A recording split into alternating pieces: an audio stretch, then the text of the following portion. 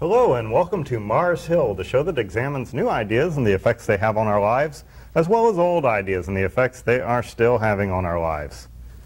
You know, when most of us think of archaeology these days, we generally think of this guy right here, Mr. Indiana Jones from all the movies here. I'm holding a novelization of Indiana Jones and the Genesis Deluge, which in a way was a subject of a previous program with my guest here, Dr. Gerald Larue, in which we talked about various investigations or pseudo-investigations into the mountains of Ararat to see whether or not Noah's Ark existed.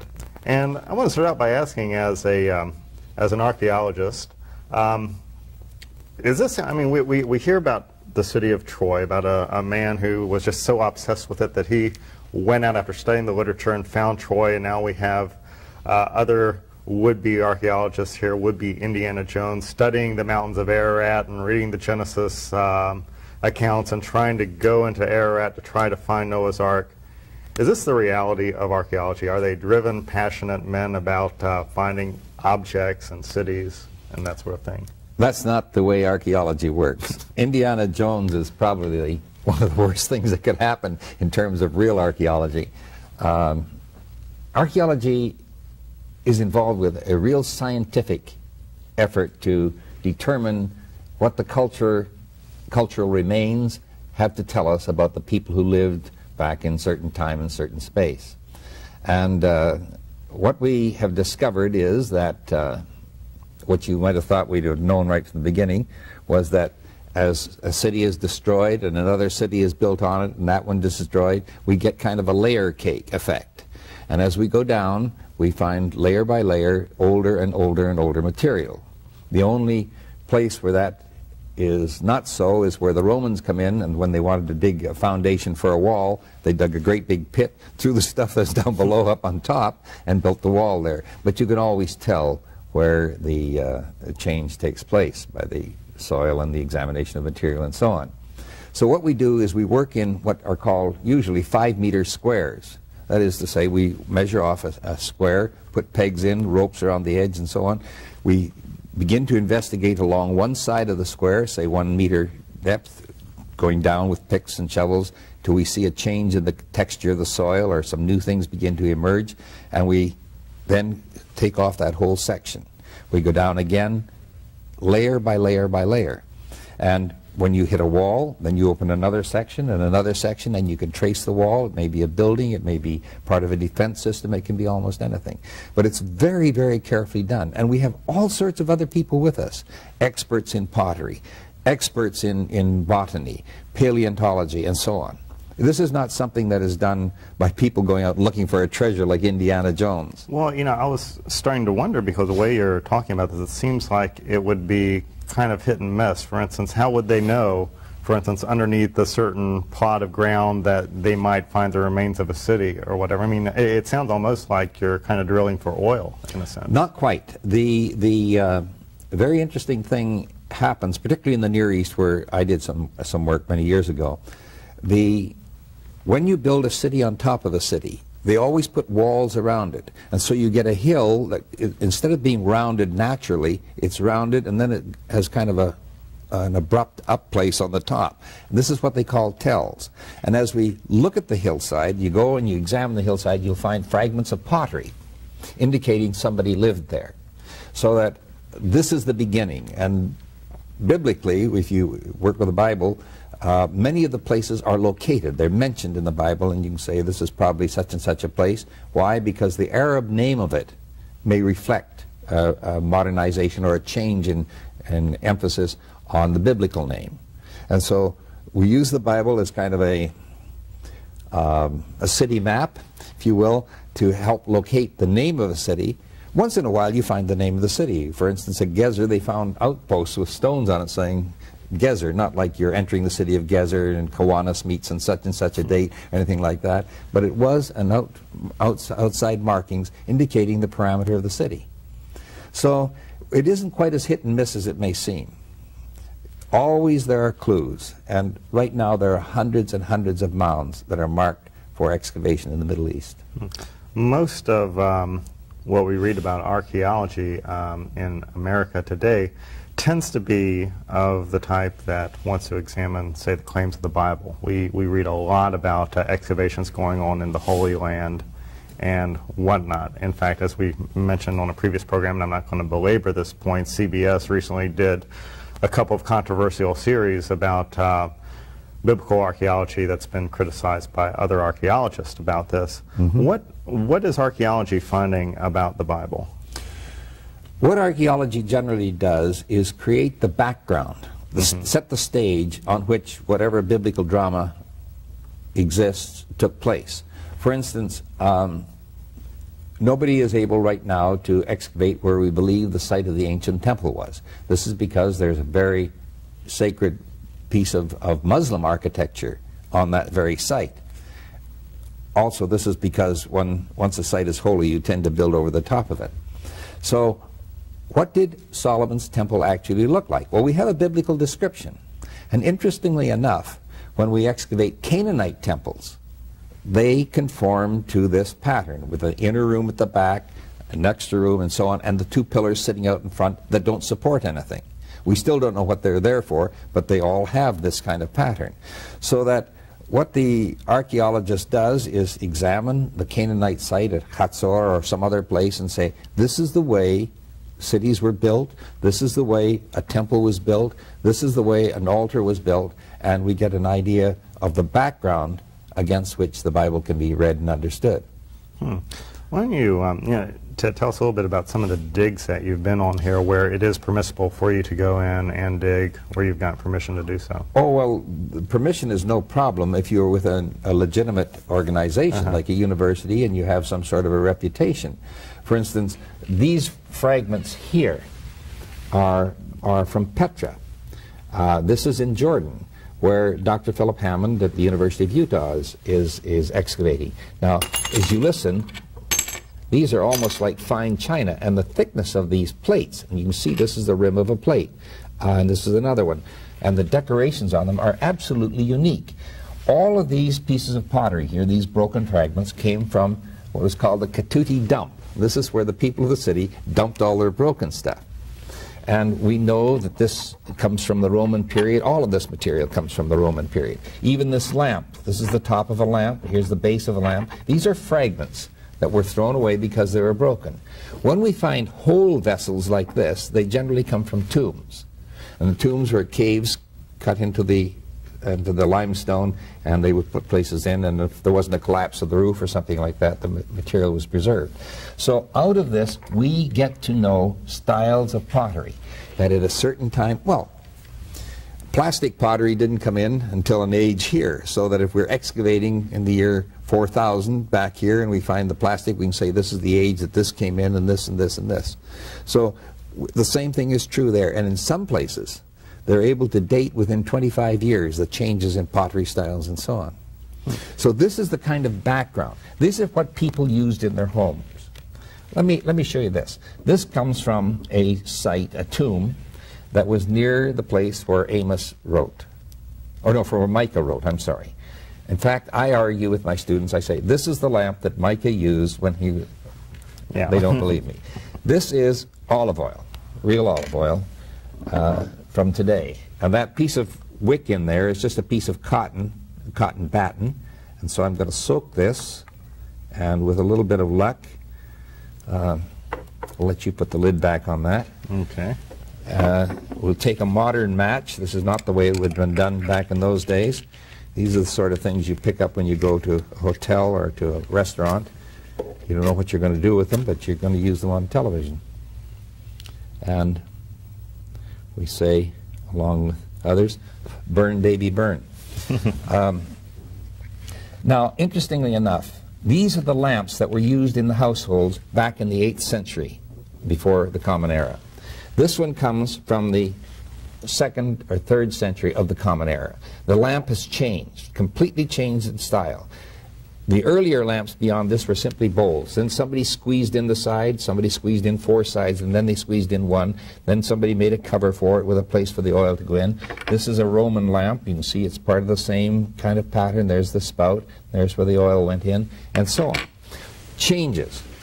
Now, a number of years ago, a religion program had on a title, had a title that was called "Thy Word is a Lamp to My Feet," and they showed this great big spotlight showing a path. This is what the writer was talking about. This is the kind of thing. It's like a candle.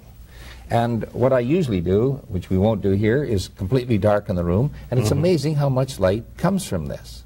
But this is what was in the home of the average Hebrew family. How old would you estimate this lamp being here?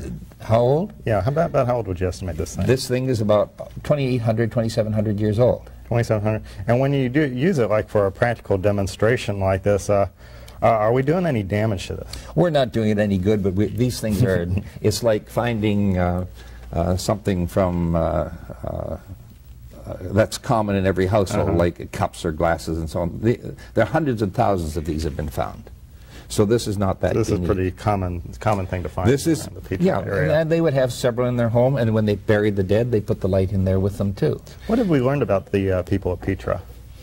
Well, this is still going on with Hammond's excavations. These were merchants who governed the trade routes, and this was a central city. They had trade routes all through southern Israel, down into the Saudi Arabia, and so on. And wherever you go, you find this kind of pottery as characteristic that belongs to them. It's very easy to identify the sites. There's more to it than that. This, by the way, is part of a sieve. See, another thing we do pay attention to, and I'm going to deviate for a minute, and these are the bases. See how the different bases, the different styles. We collect handles and rims and so on. All of these are clues to archaeologists. And all of these came from the one site. And you have the Roman, particular Roman type, and then, of course, the particular Nabatean style of pottery. And so these are people whose business relationships extended throughout the Near Eastern world. They were the merchants of the time. Now this would have oil coming from a jar like this. This is what they call a black oil juglet. And it's unique in that you can see here on the side where the potter took a little stick and burnished it, polished it, and this would hold the oil. It doesn't sit up, so it would have to sit in something that would have a ring, or it could sit on a dirt floor, or it could hang on a wall on a peg. This is a head of a goddess from the same period. This is the mother goddess. And this particular head, with its hairstyle, when it was found, this was in the time of Eisenhower, it was called the Mamie Eisenhower hairdo, because that's the way her hair was done. The body, this came with a pointed tenon point here, mortise and tenon joint. You would buy the head and you would model the body, and it was usually a very full-breasted woman holding her breasts like this, and with a flared skirt. She was the mother goddess, the goddess who gave nutrition. And so again, when you read in Jeremiah and you read in these others about the mother goddess, this is who they're talking about. And she would be like having a crucifix in your home. You have these figurines. This is a sling stone. And I tell my students this is the very one that killed Goliath, and of course I show them the exact place where it hit, but nobody believes me. Gosh, I wonder why. I raise a group of skeptics. We find these inside city walls, particularly at the defense points, inside the gate and so on, where you would have to go up in the tower to defend the gate area. And these are piled up, they're shaped out of limestone, and they're pretty solid. You get that coming through the air at you. And remember, the cities are built up on a hillside, so that you have the advantage of the pellet coming down over the side of the hill. So there could be some validity to a portion of the story of David and Goliath. Oh yes, sure. I mean, the use of slings, we've got this in all sorts of inscriptions. This is from the Greco-Roman period. This is my lady's makeup kit. She would grind the makeup in this, and then she would apply the dark to her eyes, or the shade of malachite to her, the shading under her eyes. And this is alabaster, and if we held it up to the light you could see through it. And she would keep some of the material in there and use a little stick that our little bronze thing that we have that, see, you're right. You can see it's translucent. This is glass that came from an excavation that I was involved in at Hebron. And this is from a later period. This is an Arab bracelet, from a glass bracelet for I suppose you give it to your lady friend for a very fragile relationship, I'm not sure. And all of these colors, this is the piece of molten glass that was a discard. All these colors in here are the oxidization. Look at this. The oxidization of the metallic impurities in the silicas that were used to form the whatever vessel they're from. And the greens are from the copper, and the oranges are from the irons and so on. Now this piece is very special. This is a mummified hand. And so when we read about mummification, I have a show and tell piece for my classes. You can see here the wrapping, the linen wrapping. In fact, it shows up very clearly there, the actual pores in the linen. And this is a woman's hand. The thumb is missing, and when you turn it over, you can see when it was wrenched off the body that the bones of the hand are exposed, and these are the tendons that motivate the fingers, and the coating on this is probably tar from the Dead Sea. This hand is a couple of thousand years old. I have students who say, yuck, when they look at it, and I just say, after 2,000 years, you should look so good. And then I tell them whenever I'm lonely, there's never a refusal, and so on. So we have some fun with it. But these are the kinds of things that come from the excavations. And what they do, they tell us. When we talk about the Hebrews going down into Egypt and the mummification of the body, that's a mummified hand. That's what it would look like. That's the way they did things. And we know now from the examination of mummies in Egypt and the unwrapping of them and the x-raying of them, that they made a cut in the groin. They'd reach up, take out the intestines, wash them in wine, and deposit them in sacred jars under the various gods. Then they would fill the body with balls of linen soaked in resin, or sometimes if you've got a cheap burial, with mud balls, and then they'd wrap the body after a whole ceremony. And all of this is done ceremonially. It isn't done as it is in our mortuaries. With the wrapping would come the incantations of the priests and so on, as they prepared the body for the afterworld and immortality. Well, it doesn't sound, when I've heard about the embalming or the mummification process of the Egyptians, it's always shrouded in mystery, like this is something we just don't know that much about. But the way you're describing it, it sounds like we know what the process of mummification was. We know an awful lot about it. The body was soaked in natron, which is a dehydrating salt, and it just takes all the moisture out of the body, and you'd have the dehydrated body that would then be wrapped. The reason they took the intestines out, of course, and washed them and washed the cavity of the body was to prevent decay and the molding of the body. And the heart was left in, because in Egyptian thought, like in biblical thought, the heart was the organ of, as a man thinks in his heart. Well, we know people don't think in their heart, but that was the organ of intelligence. Sometimes the brain was removed by reaching up through the nostrils and with a hook and pulling that out, but in some instances the brain was still there.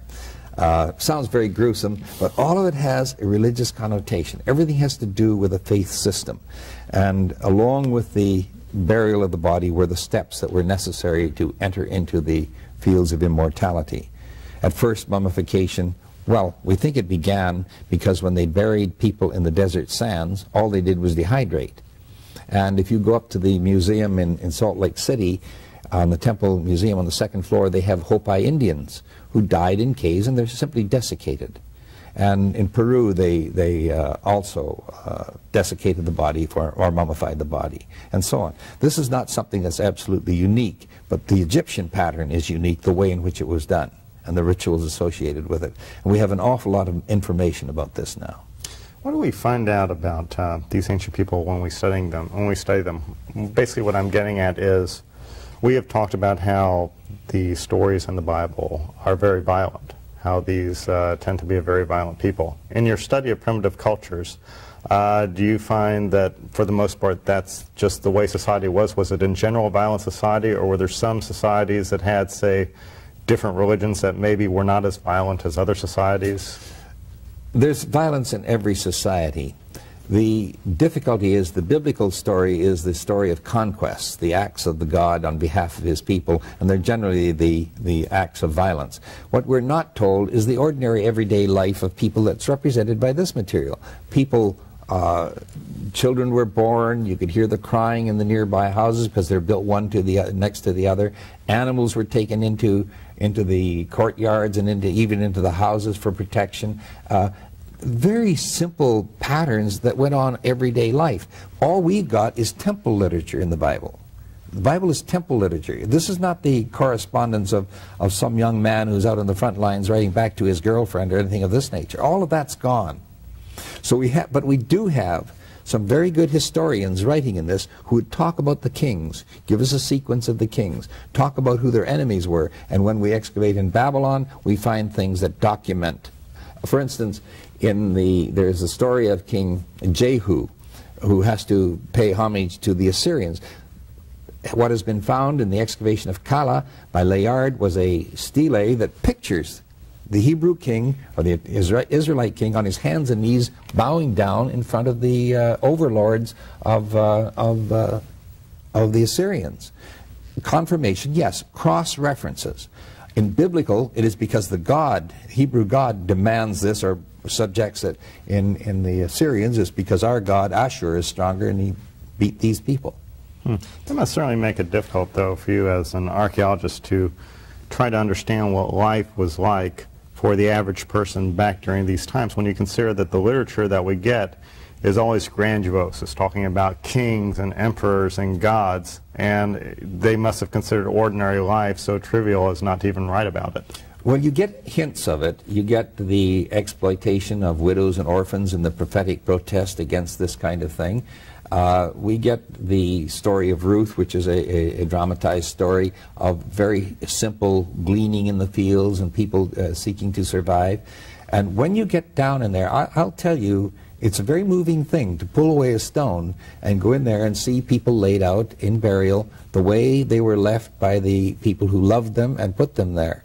And in a sense, we violate the sanctity of the past and of the tomb. What I generally did when we found bodies was we would take the bones and we'd wrap them in heavy plastic and rebury them in a place where we thought they would never be disturbed again. But we go in and we examine the tomb, the structure of the tomb, the way it's built and so on, and we take away these artifacts. I could have brought along some anklets that we took off the bones of a young woman lying in the tomb. Who gave them to her? Maybe her father, her lover, her mother, whatever. They had meaning for her. And all of these things had meaning. Some young woman utilized this and utilized this. Some family had this in their home. These were plates that were used in the Nabatean culture. This was a goddess who was looked at. This was a tool of war. We have spears and arrowheads and all that sort of stuff too. And all of these bits of glass represent the creative artistry of a people of the past. Broken, it's true, but this is a very clever piece of work, this bracelet, with the light-colored glass wound around the dark-colored glass. And while it's fragile, it's still rather beautiful. So we're moving in and we're finding these people were just like we are. They didn't have television, they didn't have the world communication. News traveled very, very slowly. It had to be brought by courier. But nevertheless, they lived in a world that was as real to them as our world is. The scholar by the name of Gaster has coined a word called topocosm, and it means the place world. And it's all that's involved in the environment that is part of yours. Our place world has now expanded. Something happens across in Europe and we're informed of it immediately. We see it on television as it's happening. Completely new world. Our world has shrunk, and we have become, in the words that some people don't like, one world. We are one fellowship of people.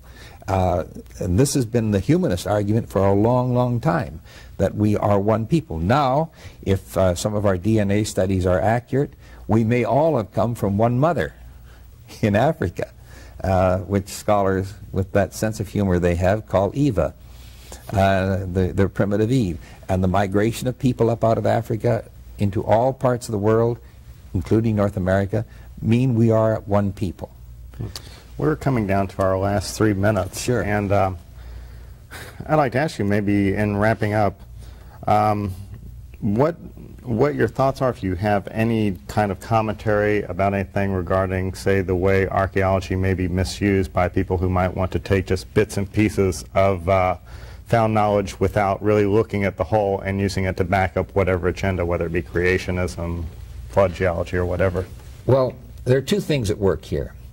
One is to recognize usually these people have an agenda, as you say, is to recognize that their source book, the Bible, is a composite work. For instance, we have the story of the flood in Genesis. Now, what I try to get my students to do is to do some highlighting, like I've done here. All you have to do is take the Genesis flood story, and wherever it says the word Lord appears in that those sentences, color them one color. And where the word God appears, color them a different. And you have two different stories. The earlier story is the one where the word Lord appears. This is the divine name Yahweh. And if you do this, you'll be able to see how the Bible is overwritten. That will guide you against taking this and running off and trying to prove something out of this pattern. These are stories that grew and developed and were reinterpreted and reinterpreted. This is the solid evidence of people. This is the way they lived. This is what she poured the oil out of. There's the light lighted. These are the things she used in her household. Well, I'd like to thank you for coming here and showing us all these artifacts here. I love this mummy's hand here. My mummy's hand.